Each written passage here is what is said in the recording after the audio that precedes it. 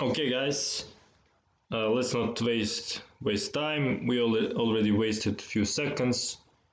So continuing with Scottish or Scotch, what am I talking about? So you have seen this in the previous video if you have watched it. If you did not, then it's okay. You have time. And here, castle. And after the castle, d6 is the right move for your opponent. If he plays anything else, you're gonna destroy him. And now queen b3. So in the previous video we have seen queen f6, and in the video before that we have seen queen e7. And now we are going to see what happens if he plays queen d7. Blocking this bishop, but maybe avoiding this kind of things. So on queen d7 we play still bishop g5, developing that bishop,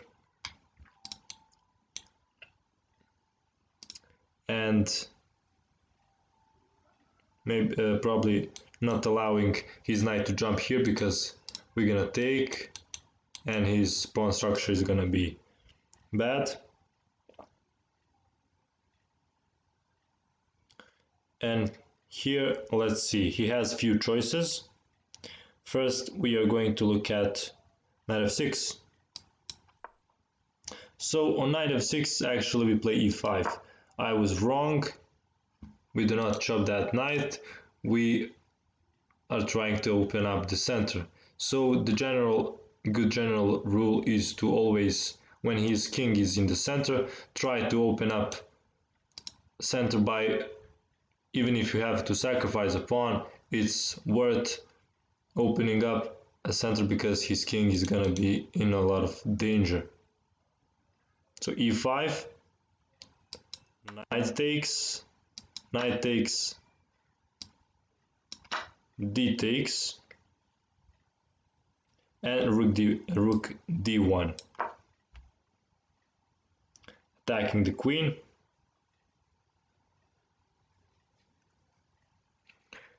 Always try to develop with tempo. So rook d1. We are trying to also get this queen away from the f7, protection of f7, and also b5. b5, because we want to give a check and take this bishop. Queen tries to go to the g4, attacks this bishop. On queen e7, we give a check and take the bishop. So queen g4, we take on f7, and I guess that's it for this variation, and this is bad for black. Okay, so let's see what if he tries, or she, f6. On f6 we take the knight, he takes the bishop, and we take on h7. Really nice. We have these tactics available because if he takes, queen takes and pick up the rook. So I guess that's pretty much it for this whole variation, and we are going to go all the way back. So all these variations are good. You see that he plays, if he plays check here, we are going to have a lot of ways to crush him. So okay, so if he plays, instead of playing bishop b4, let's say what happens if he tries bishop e7. So on bishop e7, we immediately go for c3. This is really important because, as you will see, it's not. We're gonna get this pawn, and we're going to have a strong center. Why he cannot take here? Because of bishop queen d5, and on queen d5, the only move that saves the game, saves the mate. Yeah, he can play maybe this, but that's really bad move. On this move, of course, we take that knight. He castles, and we play bishop g7. So here I tried this, and it's good. His king is open, but I saw that. Yeah, actually, yeah, bishop g7. Any computer is also saying bishop g7.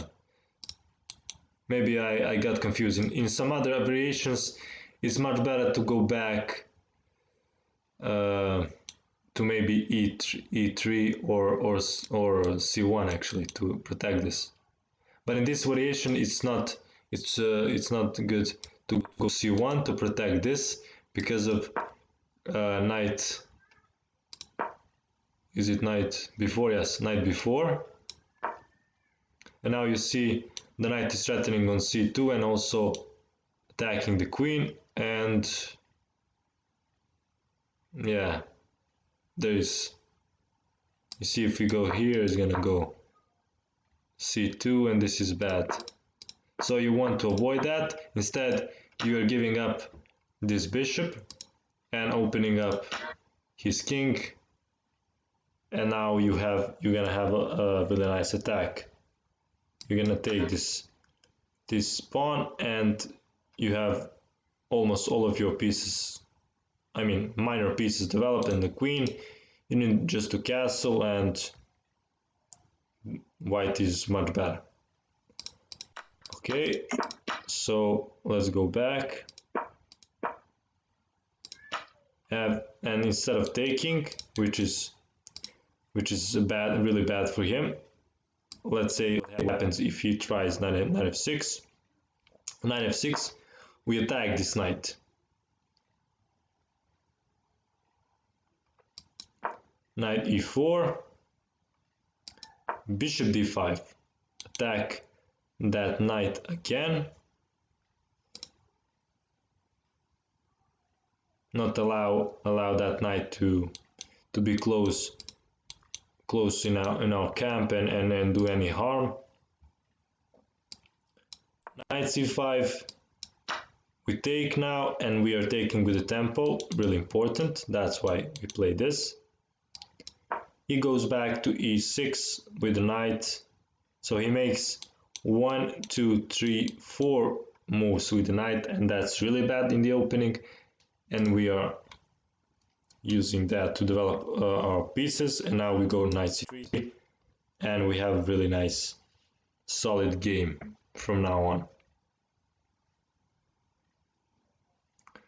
Okay, let's go back. So we have seen bishop b4 and bishop e7. Now we are going to see bishop c5, and this is the most common move. I've been playing this for maybe 2 years, and a lot of people play this. And on the higher level, now they play this move, which is the best move, and we're gonna explore that. But probably you are lower rated, and most likely you're gonna see this move. I apologize to higher rated players. And let's see this move. So bishop c5, we still go c3, and this is a really important trick to know. So if he takes,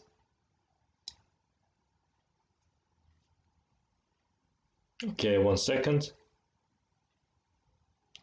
So here we are going to cover d3, which is, I've rarely seen this move, someone that plays d3. In most cases, people take on c3 or just develop another piece. So if he goes knight f6,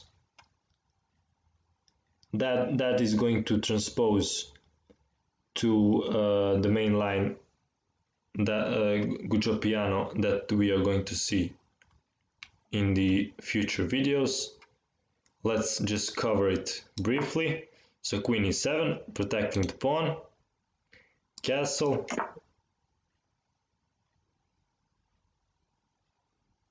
and one second.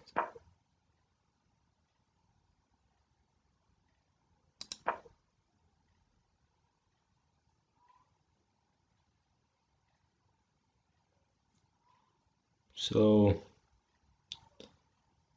c3, knight f6, something is wrong in the book, so probably I'm just gonna skip this.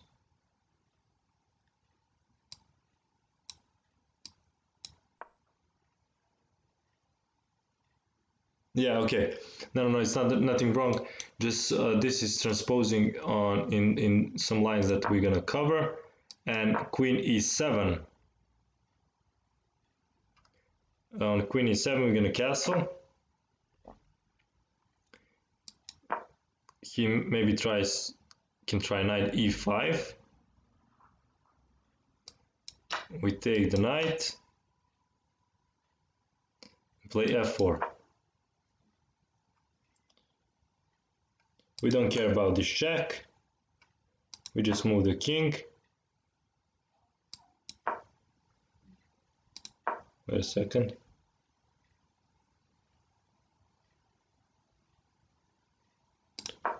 No, you took here. We go here. Queen d4, attacking the bishop, and queen b3, attacking on f7. So this is some small variation what could potentially happen if he plays queen e7. Okay, so now let's go to the main stuff. So we're gonna first look at these d3 moves, even though it happens, doesn't happen really frequently, but in the case that it happens, you're gonna be prepared. So on this move, we play b4, gain space on the queen side, and also pushing back this bishop. Bishop b6 and a4, gaining even more space. a6, best move, but let's say what happens if he tries a5. On a5 we play b5, knight c2 e7, and now queen b3. And this is bad for him because he has to give up this pawn. If he doesn't want to lose this pawn, he has to give up the d5, the d pawn. We take, and this is much better position for us. So instead he wants to play a6, and on a6 we take with the bishop on d3.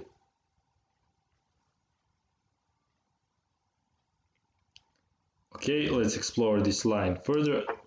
d6, castle, knight f6, knight b to d2, castle, and knight c4. And this is nice position for us to play. And that's it for that move. And for more common move, if he takes, we have a nice trick here. We take on f7. You're gonna love this trick, and we give a check on d5. I've done this many times, and many of my opponents got confused, and they got fearful and lost the game really quickly. So bishop f7, king e8. We of course take the bishop.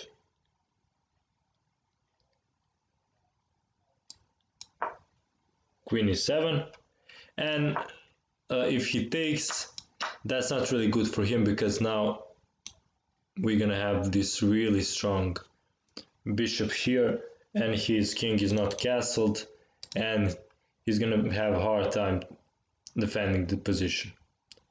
So that's why he tries queen e7. We take on e7, we take on c3, and we are better in the end game. The book says that we are better in the end game. Let's say he tries d5, takes, knight b4, threatening to take, and also threatening on c2, and now bishop g5. This is really interesting move. I remember looking at this line, but I'm kind of surprised. Okay, let's see what happens. Knight c2. So we sacrifice the exchange, I guess, for the activity or something. Let's see. And if instead he tries, if he took here, we would just castle. And yeah, I guess the book says that this is good for us. Let's go back. Okay, let's see, it goes here. Queen d2, takes, rook to e1, attacking the knight, bishop f5, rook takes e7, king f8, and rook c7. So the book says white is clearly winning. Black's army passively observes its own destruction. Okay, nice comment by the author.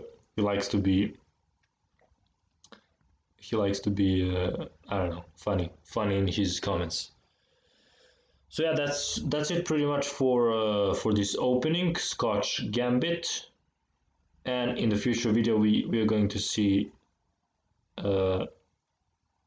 alternatives to what black can how black can respond to this line, to Scotch.